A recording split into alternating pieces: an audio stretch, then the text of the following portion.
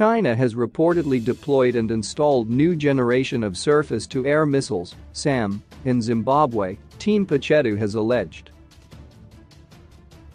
Pachetu was responding to an outcry by Zimbabwe over the opening of a United States Africa Command office in Zambia.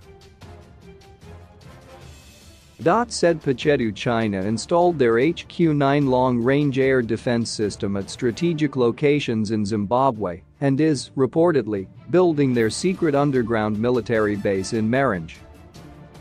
Those who were making noise about Zambia should also make noise about the Chinese military in Zimbabwe.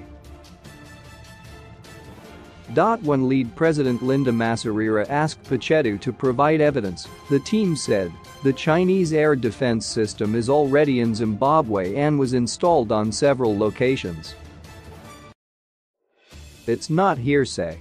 Ask anyone in the military. In 2018, senior writer and editor at the Strategic Intelligence Shmuel Yosef Anan wrote that diplomatic and military sources in the capital Harare revealed that the surface-to-air missiles deployed have the same technology as the one China deployed to the South China Sea on Woody Island.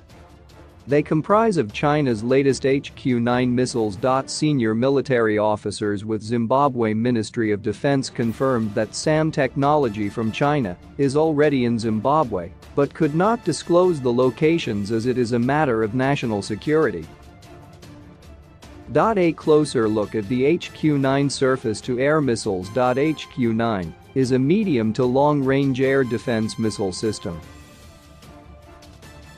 It is designed and made in China by the defense company CPMIEC, China Precision Machinery Import and Export Corporation.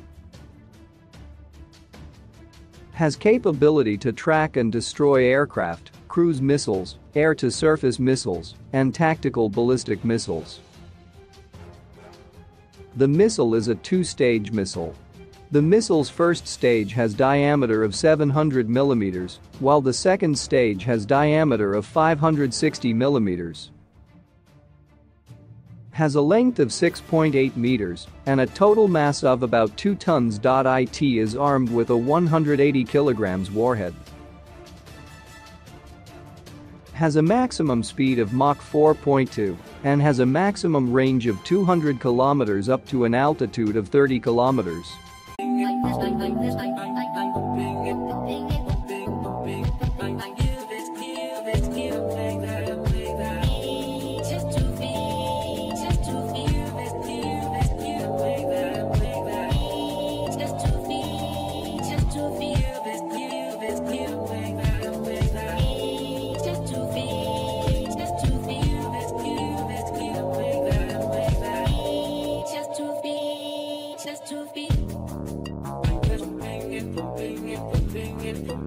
I'm the straight